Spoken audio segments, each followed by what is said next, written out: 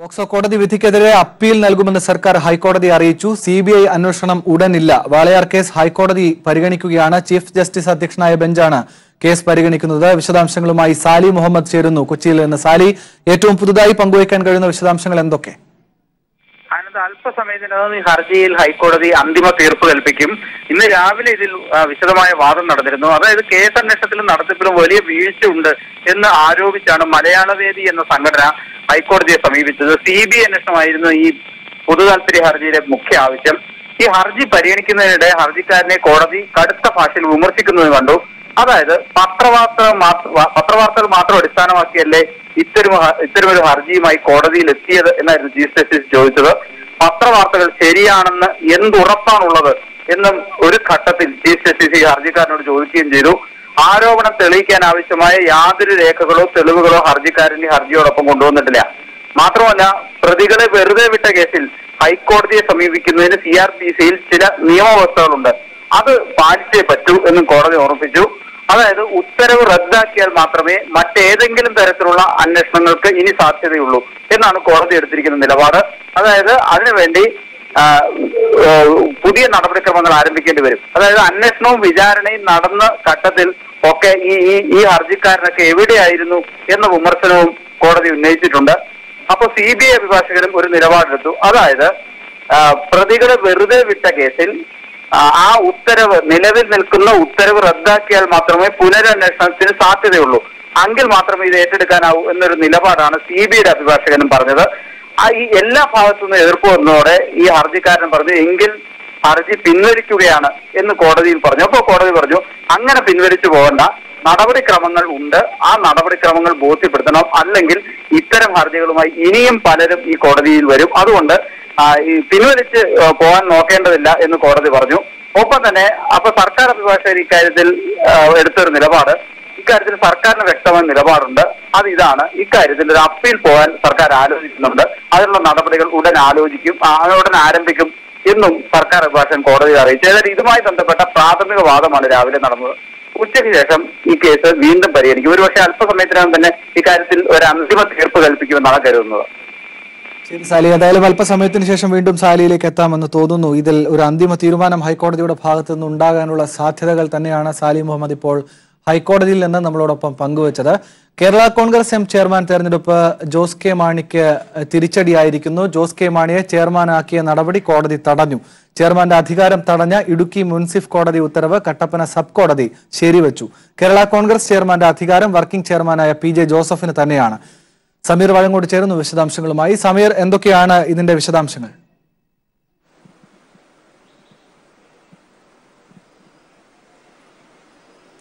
ആനന്ദ്, കേരള കോൺഗ്രസ് എമ്മിന്റെ ചെയർമാനായിരുന്ന KM മാണിയുടെ വിയോഗത്തിന്റെ പശ്ചാത്തലത്തിലാണ് ചെയർമാൻ സ്ഥാനവുമായി ബന്ധപ്പെട്ട് വലിയ തർക്കങ്ങൾ കേരള കോൺഗ്രസ് എമ്മിൽ പിറവിയെടുത്തത്. ജോസ് കെ മാണിയെ ചെയർമാനാക്കണമെന്ന് ഒരു വിഭാഗവും PJ ജോസഫിനെ ചെയർമാനാക്കണം എന്നാവശ്യപ്പെട്ടുകൊണ്ട് മറ്റൊരു വിഭാഗവും രംഗത്തെത്തി. ഇതുമായി ബന്ധപ്പെട്ട് വലിയ അനിശ്ചിതത്വങ്ങൾ നിലനിൽക്കുകയായിരുന്നു. ഇതിനിടയിലാണ് ജൂൺ 16-ാം തീയതി കോട്ടയത്ത് യോഗം ചേർന്നുകൊണ്ട് ജോസ് കെ മാണിയെ പാർട്ടി ചെയർമാനായി ഒരു വിഭാഗം തെരഞ്ഞെടുത്തത്. ഇതിനെതിരെ PJ ജോസഫ് വിഭാഗം കോടതിയെ സമീപിച്ചു. ഇതിൽ ജോസ് കെ മാണിക്ക് എതിരായിക്കൊണ്ടുള്ള സ്റ്റേ നേടിയെടുക്കുകയും ചെയ്തു. ഇത് പിന്നീട് തുടർവ മുൻസിഫ് കോടതിയിൽ നിന്നായിരുന്നു ആദ്യം ഇതുമായി ബന്ധപ്പെട്ട വിധി വന്നത്. പിന്നീട് ഇത് ഇടുക്കി മുൻസിഫ് കോടതിയിലേക്കും പിന്നീട് കട്ടപ്പന സബ് കോടതിയിലേക്കും എത്തി. കട്ടപ്പന സബ് കോടതിയാണ് ഇതിൽ വിശദമായിട്ടുള്ള വാദം കേട്ടുകൊണ്ട് വിധി പുറപ്പെടുവിച്ചിരിക്കുന്നത്.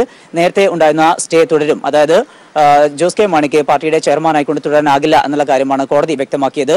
ഇതിൽ പ്രധാനമായും ജോസഫ് വിഭാഗം വാദിച്ചത് ജൂൺ 16-ാം തീയതി നടന്നിട്ടുള്ള തെരഞ്ഞെടുപ്പ് അത് പാർട്ടിയുടെ ഭരണഘടനയ്ക്ക് അനുസൃതമായിക്കൊണ്ടായിരുന്നില്ല എന്നും അവിടെ തെരഞ്ഞെടുപ്പുമായി ബന്ധപ്പെട്ട നടപടിക്രമങ്ങൾ പൂർത്തിയായിട്ടുണ്ടായിരുന്നില്ല എന്നുള്ള കാര്യങ്ങളും ചൂണ്ടിക്കാട്ടിക്കൊണ്ടായിരുന്നു.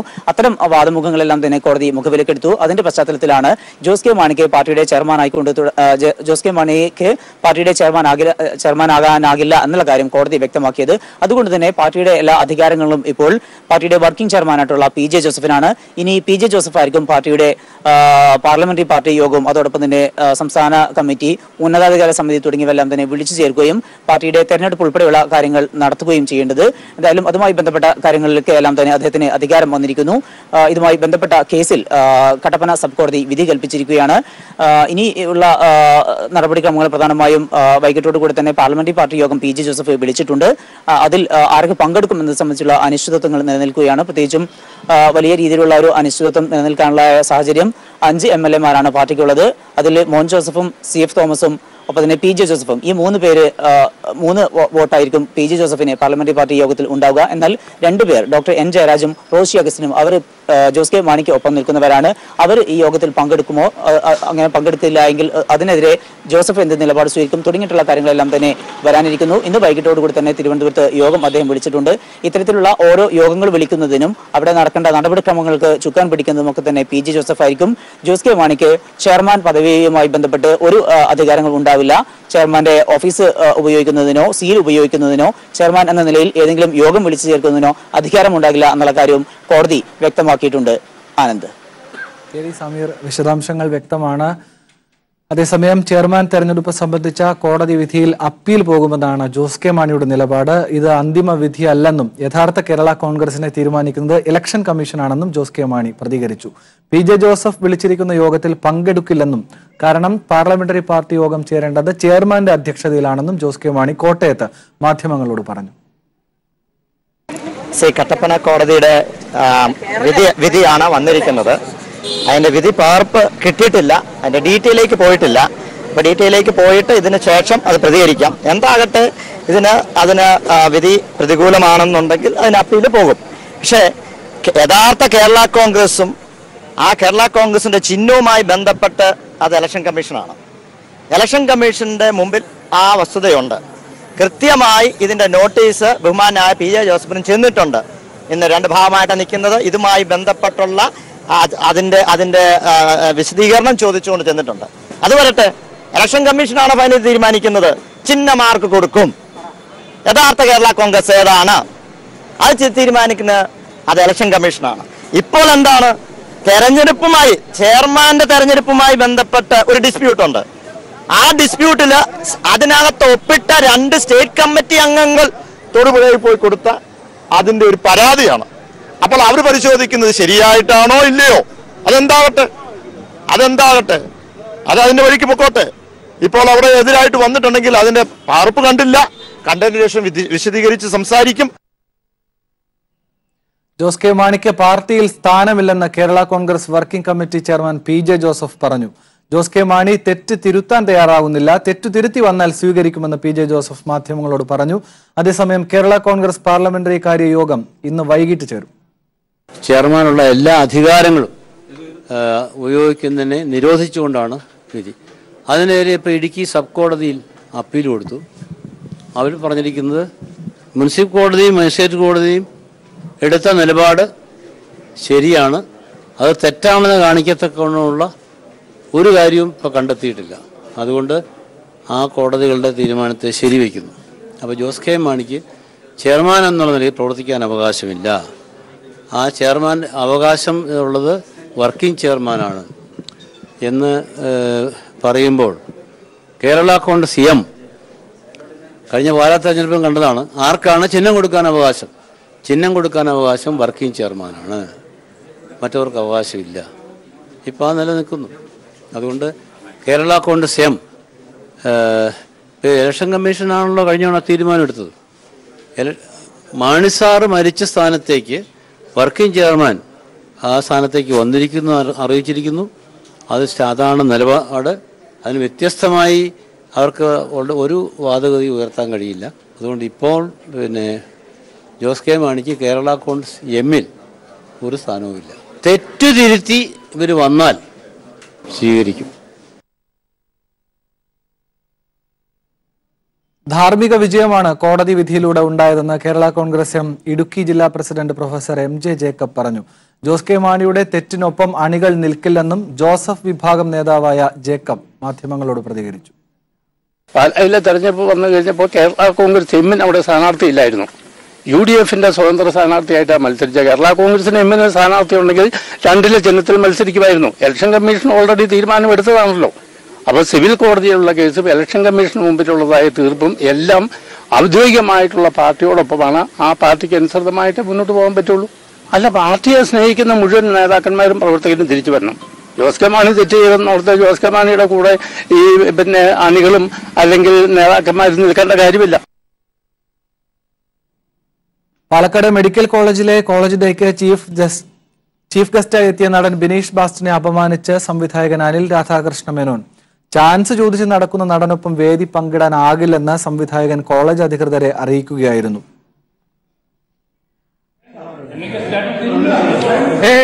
കൈയെടുക്ക് സാർ, കൈയെടുക്ക് മാറി ആർട്ടിസ്റ്റ്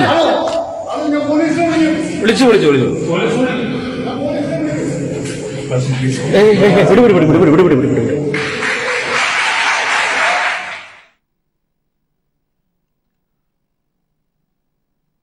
തന്റെ ജീവിതത്തിലെ ഏറ്റവും ദുഃഖം നിറഞ്ഞ ദിവസമായിരുന്നു ഇന്നലെ എന്ന് ബിനീഷ് ബാസ്റ്റിൻ പറഞ്ഞു.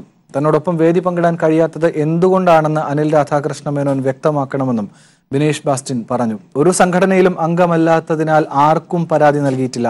വേദന കൊണ്ടാണ് താൻ ഇന്നലെ വേദിയിൽ കുത്തിയിരുന്നു പ്രതിഷേധിച്ചത്. ഇതിന്റെ പേരിൽ സിനിമയിൽ അവസരം നഷ്ടപ്പെട്ടാലും സാധാരണ തൊഴിലാളിയായ തനിക്ക് പണിയെടുത്ത് ജീവിക്കാൻ ഒരു ബുദ്ധിമുട്ടുമില്ലെന്നും ബിനീഷ് ബാസ്റ്റിൻ കൈരളി ന്യൂസിനോട് പ്രതികരിച്ചു. ഇന്നലെ പാലക്കാട് വെച്ച് ഒരു ദുരനുഭവം ഉണ്ടായി ബിനീഷ് ബാസ്റ്റിന്. തനിക്ക് ആ വേദിയിൽ അനിൽ രാധാകൃഷ്ണ മേനോൻ, സംവിധായകൻ അനിൽ രാധാകൃഷ്ണൻ മേനോനാണ് ഇത്തരത്തിൽ ബിനീഷ് ബാസ്റ്റിൻ വേദിയിലേക്ക് വരികയാണെങ്കിൽ താൻ അവിടെ ഉണ്ടാവില്ല എന്ന് പറഞ്ഞത്. ആ ഇന്നലത്തെ സംഭവമായിരുന്നു തന്നെ ഏറ്റവും കൂടുതൽ വേദനിപ്പിച്ചത് എന്നാണ് ബിനീഷ് ബാസ്റ്റിൻ പറഞ്ഞത്. ഇന്നലെ ആ അനുഭവങ്ങൾ പങ്കുവയ്ക്കാനായി ബിനീഷ് ബാസ്റ്റിൻ ഇപ്പോൾ കൈരളി ന്യൂസിനോടൊപ്പം ചേരുകയാണ്. ശ്രീ ബിനീഷ് ബാസ്റ്റിൻ, ഇന്നലെ എന്താ ശരിക്കും ഇത്രയും വേദനിപ്പിച്ച സംഭവമായിരുന്നു? നമസ്കാരം, ഞാനിപ്പോൾ ഉള്ളത് എറണാകുളത്താണുള്ള പള്ളിമുക്കിൽ ഒരു ഉദ്ഘാടന വേദിയിലുള്ള. ഞാൻ ഇപ്പോൾ ഉദ്ഘാടനം കഴിഞ്ഞിരിക്കുന്നത് ലുമിനിയർ എന്ന് പറഞ്ഞ ഒരു ഷോപ്പ് ഉദ്ഘാടനം ചെയ്യാൻ വേണ്ടി വന്നത് എൻ്റെ നാട്ടിൽ തന്നെയാണ്. അപ്പോൾ ഇന്നലത്തെ കാര്യം പറയുകയാണെങ്കിൽ എൻ്റെ ജീവിതത്തിലെ ഏറ്റവും വേദന നൽകിയ ഒരു ദിവസമായിരുന്നു ഇന്നലത്തെ ദിവസം. ഭയങ്കര അപമാനിതനായ ഒരു ദിവസമാണ്. കാരണം എല്ലാവരും തന്നെ സോഷ്യൽ മീഡിയ കണ്ടിട്ടുണ്ടാവും.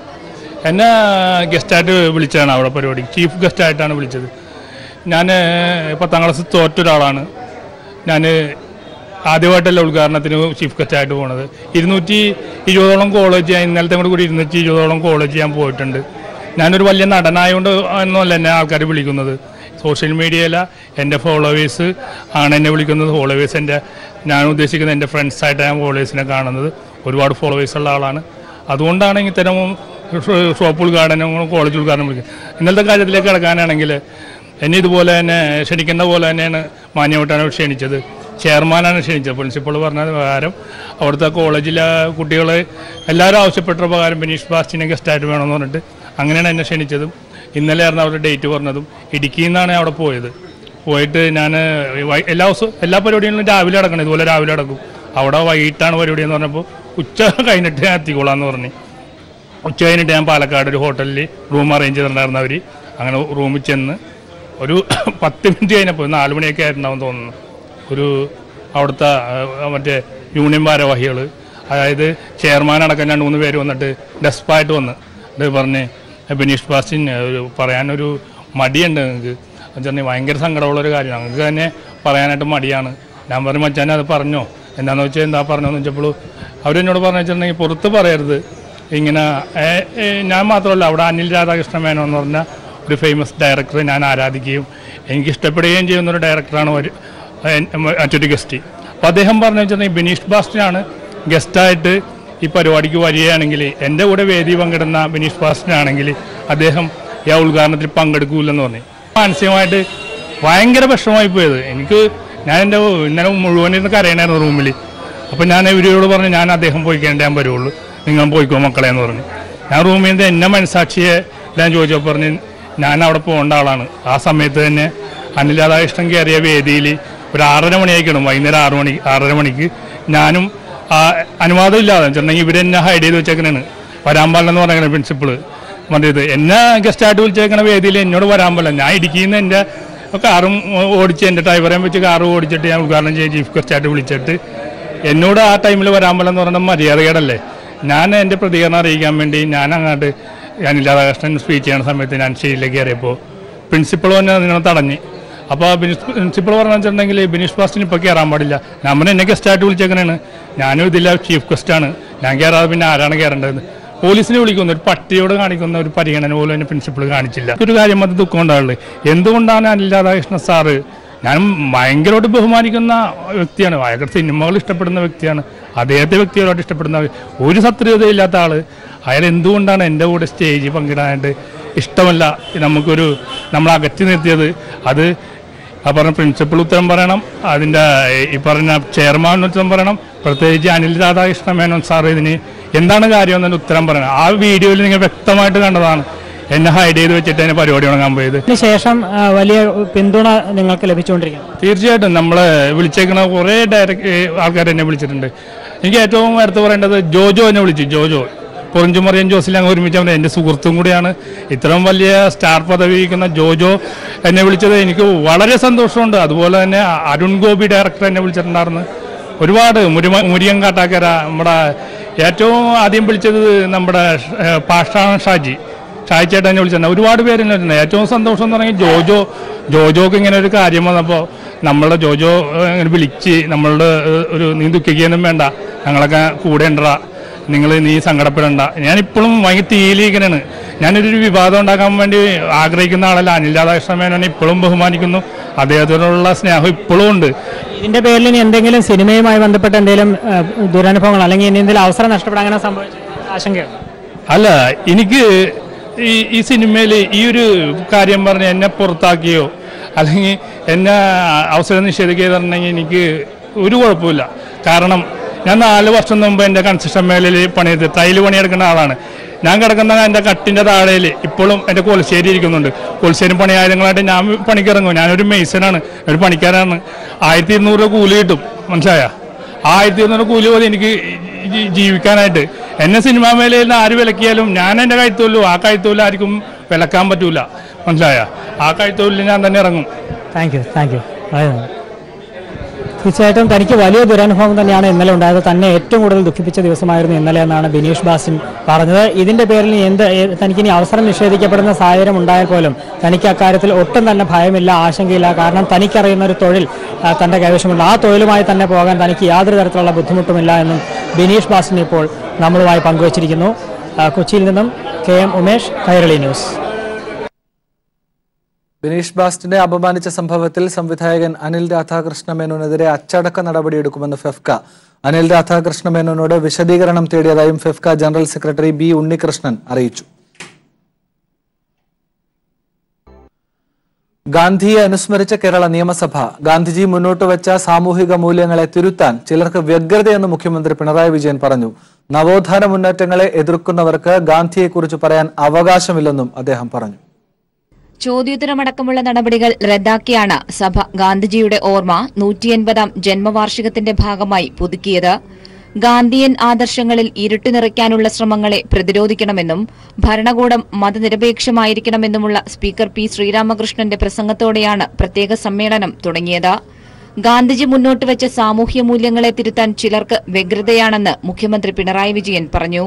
ഗാന്ധിജിയെ വെടിവെച്ച് കൊലപ്പെടുത്തിയ നാത്തൂറാം ഗോഡ്സേക്ക് ക്ഷേത്രമുണ്ടാക്കുന്നതും രാജ്യത്തിന്റെ പരമോന്നത ബഹുമതിയായ ഭാരതരത്നം അയാൾക്ക് സമ്മാനിക്കാൻ മുറവിളി കൂട്ടുന്നതുമായ ലജ്ജാകരമായ അവസ്ഥയിലേക്ക് എത്തിയിരിക്കുന്നു ഈ രാജ്യം.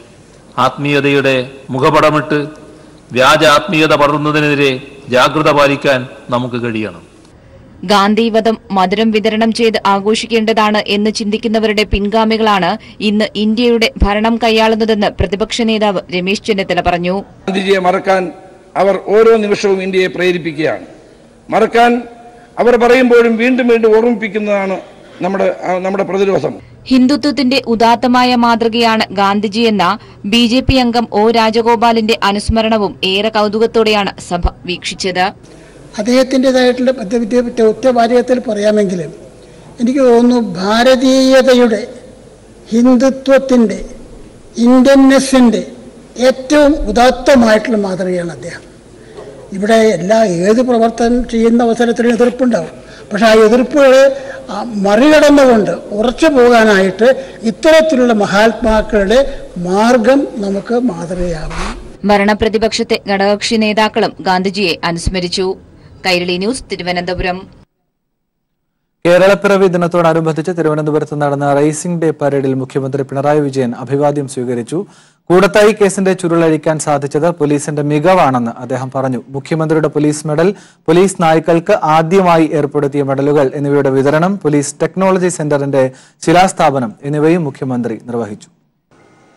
കേരള പോലീസിന്റെ അന്വേഷണ മികവ് രാജ്യത്തിനകത്തും പുറത്തും ഏറെ പ്രശംസിക്കപ്പെട്ടതാണ്. നാടിന് നടുക്കിയ കൂടത്തായി കൊലപാതക പരമ്പര കേസിന്റെ ചുരുളഴിക്കാൻ കഴിഞ്ഞത് കേരള പോലീസിന്റെ കഴിവുറ്റ പ്രവർത്തനം മൂലമാണ്.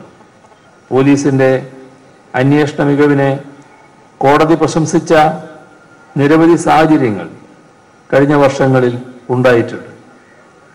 പോലീസിന്റെ ഇത്തരം സംവിധാനങ്ങളും അവയുമായി ബന്ധപ്പെട്ട സേവനങ്ങളും ഒരു കുടക്കീഴിൽ ലഭ്യമാക്കാൻ ലക്ഷ്യമിട്ടുകൊണ്ട് സ്ഥാപിക്കുന്ന പോലീസ് ടെക്നോളജി സെന്ററിന്റെ ശിലാസ്ഥാപനവും ഇന്നിവിടെ നിർവഹിക്കുകയാണ്.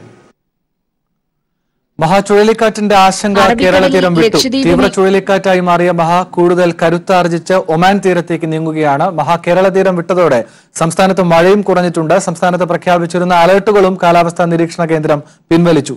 എന്നാൽ മത്സ്യത്തൊഴിലാളികൾക്കുള്ള ജാഗ്രതാ നിർദ്ദേശം പിൻവലിച്ചിട്ടില്ല. കേരളത്തിൽ കാറ്റിന്റെ വേഗത കൂടാനുള്ള സാധ്യത നിലനിൽക്കുന്നതിനാൽ കാലാവസ്ഥാ നിരീക്ഷണ കേന്ദ്രം മത്സ്യത്തൊഴിലാളികളോട് ജാഗ്രത തുടരാൻ അറിയിച്ചിട്ടുണ്ട്. തീരമേഖലയിലും മലയോര മേഖലയിലുമുള്ളവരും ജാഗ്രത തുടരണം. പ്രമുഖ ബേബി കെയർ ബ്രാൻഡായ പോപ്പീസ് റീറ്റെയിൽ മേഖലയിൽ ബിസിനസ് വിപുലീകരിക്കാനൊരുങ്ങുന്നു. ഇതിന്റെ ഭാഗമായുള്ള ആദ്യ experience brand showroom Edappally Oberon മാളിന് സമീപം കേരള പിറവി ദിനത്തിൽ പ്രവർത്തനം ആരംഭിക്കുന്നു. കുഞ്ഞുങ്ങളുടെ ആരോഗ്യത്തെയും ചർമ്മത്തെയും സംരക്ഷിക്കുന്ന പോപ്പീസ് ഉൽപ്പന്നങ്ങൾ ഉപഭോക്താക്കൾക്ക് അനുഭവിച്ചറിയാനുള്ള സെന്റർ എന്ന നിലയിലാണ് showroom ആരംഭിക്കുന്നതെന്ന് managing director Shaju Thomas അറിയിച്ചു. 2021 സ്വന്തം നിലയിലും ഫ്രാഞ്ചൈസിയായും വിവിധ രാജ്യങ്ങളിൽ 100 പോപ്പീസ് എക്സ്ക്ലൂസീവ് ഷോറൂമുകളാണ് ലക്ഷ്യമിടുന്നത്. 2020 ഡിസംബറോടെ എല്ലാ സംസ്ഥാനങ്ങളിലും എക്സ്പീരിയൻസ് ബ്രാൻഡ് ഷോറൂമുകൾ ആരംഭിക്കാനും എല്ലാ റീറ്റെയിൽ സ്റ്റോറുകളിലും ഉൽപ്പന്നങ്ങൾ ലഭ്യമാക്കാനുമുള്ള ഒരുക്കത്തിലാണ്. 2023 1000 കോടി രൂപയാണ് company വിറ്റുവരവ് ലക്ഷ്യമാക്കുന്നതെന്നും Popees MD Shaju Thomas പറഞ്ഞു.